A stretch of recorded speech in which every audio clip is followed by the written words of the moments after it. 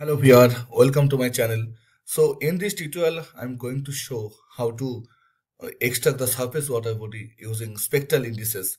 So you can see here, this is the surface water body I have prepared from list 4 dataset. So I'll show how we can prepare the surface water set based on the threshold value. You can see here the threshold value, here the frequency and pixel value. Based on the threshold value, how we can prepare this beautiful map, surface water body, how we can extract, how we can measure it, right? I'll show two way. One is how we can prepare by NDWI. This is based on NDWI, and another is this is based on the Normalized Difference Water Index.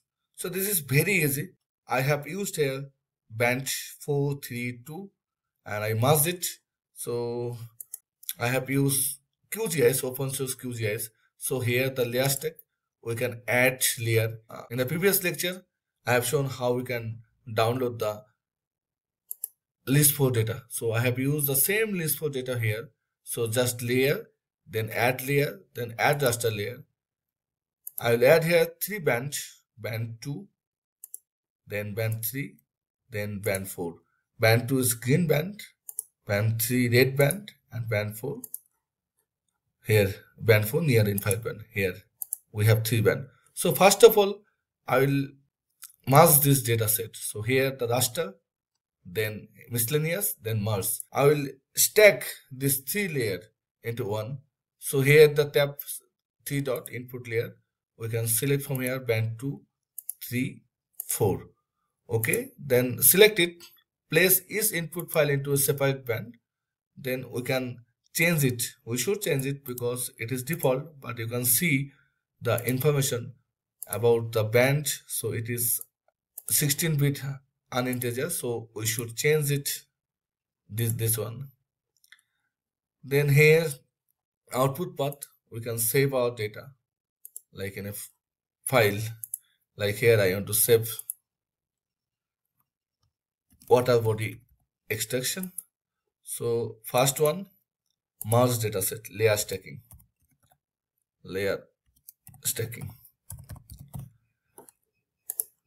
Then run it. Right? We can prepare the FCC. We can understand where is water body. We can validate our model based on this. Right? So we'll use here 2 indices. First one, Normalized Difference Water Index. We know the formula for Normalized Difference Water Index: green minus near infrared divided by green plus near infrared. So it's done. So close it. Now these are not required. We can remove this layer, right? Now see the layer stacking, go to properties. Now we can change this. See, for red band, in case of FCC, standard FCC, we have to change red band to near infrared, then green band to red, then blue band to green band. So it should be 1, right? Apply and OK. And we can change the transparency. Like we can see here the 0 value. This red black color means 0 value here. So we can set as null by clicking here, no color, then apply it and OK. So you can see this is water body, right? This is water body, and here I'll extract this water body using the indices. So it is very easy. You can see many people, you can find many people, they use the temporal differences of water body mapping. You can say it is a water body mapping. There are many tools you can use. We can compare with these spectral indices. So NDWI is a spectral indices. So it is created by green minus near infrared and green plus near infrared. So here we can easily do it in QGIS. So here the raster, then raster calculator. So we need, now see here, 1, 2, 3. So 1 mean actually here band 2, right? So our green band here, band 1, actually it is band 2, band 1 minus band near infrared. Then close this, divided by green band minus plus near infrared. Right? Close this bracket and save this output layer. I want to save it here, NDWI. Right? Save it and run this model. Then we'll get the spectral index NDWI. It ranges from -1 to +1. Right? Positive value indicate the water pixel. So we can discriminate from water pixel to non-water pixel. After preparing this, we can divide it into two groups. One is water pixel and this is non-water pixel. Then we can compare this with this FCC product. See here the value. Now just go to this properties. You can see the histogram, this compute histogram. Then you can understand this. See this histogram. Okay, it ranges from where? This is you can say 0. This is 0.5, this 0.5, and this is -0.45. So you can say it ranges from -0.5 to somewhere plus 0.2. So greater than 0, obviously greater than 0 is a water body, and here the frequency is highest here in this range. Okay, it may be fellow land, it may be other land, non-water pixel. So, but here you can see, if you observe this, we can consider other parameter also. How we can consider other parameter? I'll show you how we can prepare the other parameter. Now, from raster calculator, so one condition is that NDWI greater than equal to 0,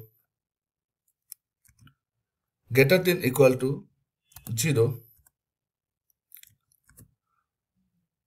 If it is 2, then it will be reflect as 1.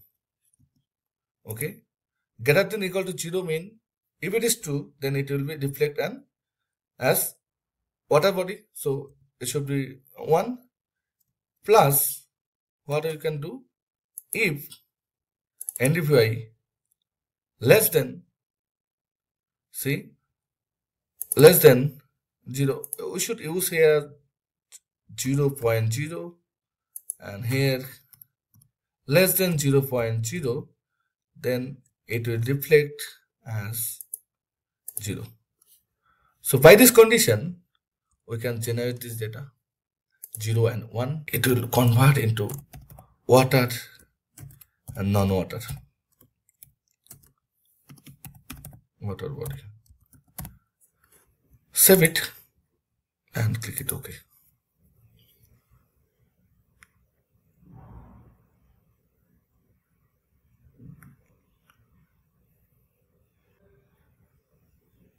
It's working. It will take time. So I have used here list 4 dataset. Now list 4 dataset is freely available. Spatial resolution 5.8. You can download. Right. So this is water body. See here the 0 and 1. If we click this value, see this 1. Okay, and this is 0. So I have converted these two groups 0 and 1. Now if we want to calculate, just go to this processing toolbox. If you want to calculate how many pixel is there, if you want to calculate, see processing toolbox, and you can find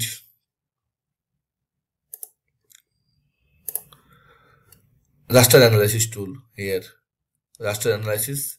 Then you can find here, see this one, raster layer unique value report. So I want to create this unique value report. So here the water body and non-water body. Okay, you can save it this also. You can save this table. Just run it.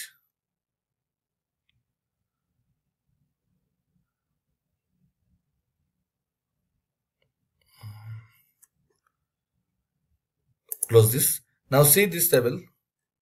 So now this is a pixel, value pixel, and this is area in meter square. So we can say that 0 mean here non-water, and 1 is the water, surface water. Okay, how many pixel, how many area?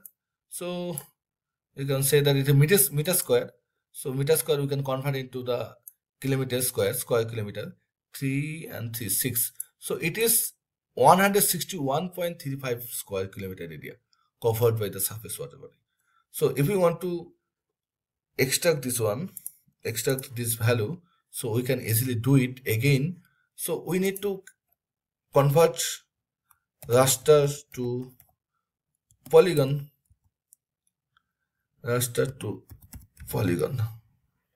It's called Polygonize. It's a tool, Polygonize. We can easily use this Polygonize tool. So now we have to save this, save file. We can save it in many packages there, save file. Here we can save it in shape file mode.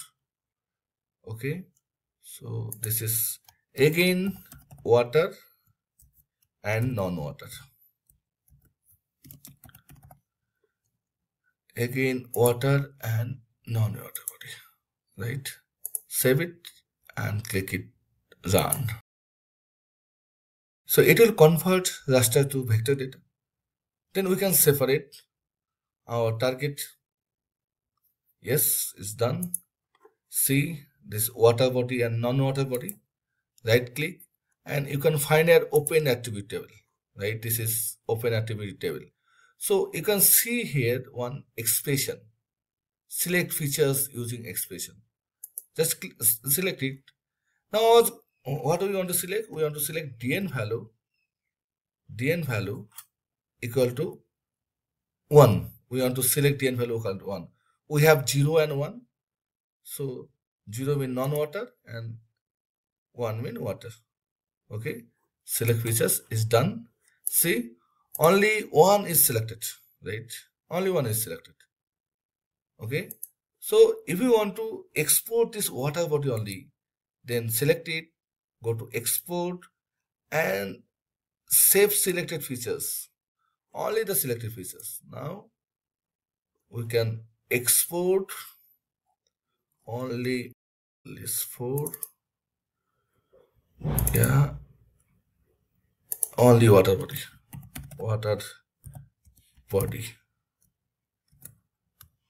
list 4. From list 4 we can generate only water body. See now, these are only water body. Thank you for watching this tutorial. Hopefully it will help for research. Definitely I will prepare others video as well. Please subscribe my channel. See, this is water body. So we can use now. If you prepare multiple water body, you can prepare the dynamic nature of water body. Okay. Thank you.